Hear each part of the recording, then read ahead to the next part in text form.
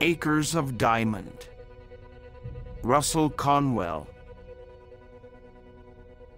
You can journey to the ends of the earth in search of success, but if you're lucky, you will discover happiness in your own backyard.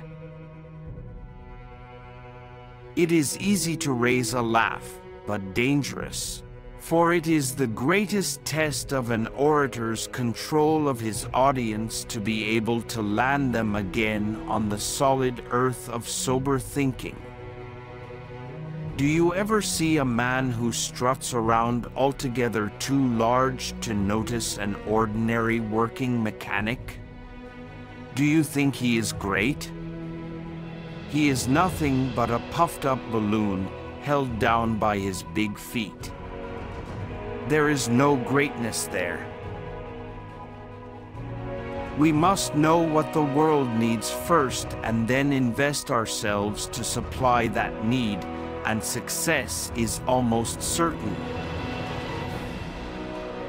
The opportunity to attain great wealth is within the reach of almost every man and woman.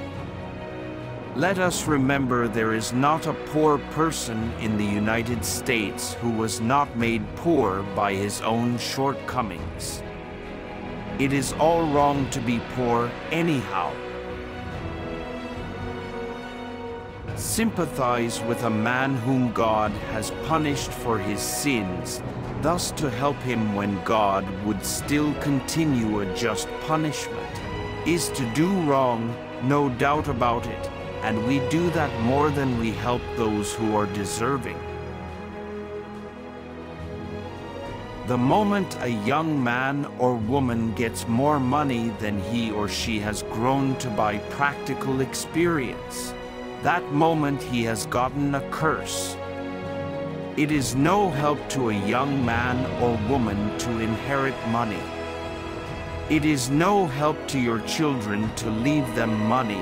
But if you leave them education, if you leave them Christian and noble character, if you leave them a wide circle of friends, if you leave them an honorable name, it is far better than that they should have money. In your housekeeping, whatever your life, that one thing is the secret of success. You must first know the demand. You must first know what people need, and then invest yourself where you are most needed. You cannot trust a man with your money who cannot take care of his own. Your diamonds are not in far distant mountains or in yonder seas. They are in your own backyard if you but dig for them.